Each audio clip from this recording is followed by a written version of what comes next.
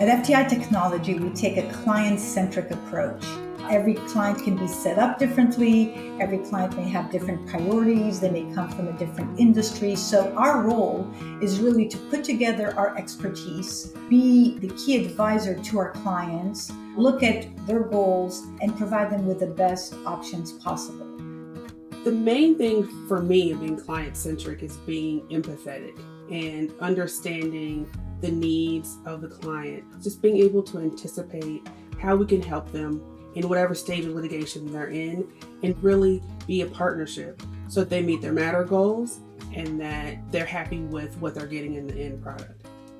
We take on the burdens that the clients just do not have the time or the resources to take on themselves. We are an extension of their team. We embed ourselves, we have social interactions, we really invest our time and talents within our client's existing team to become that extension.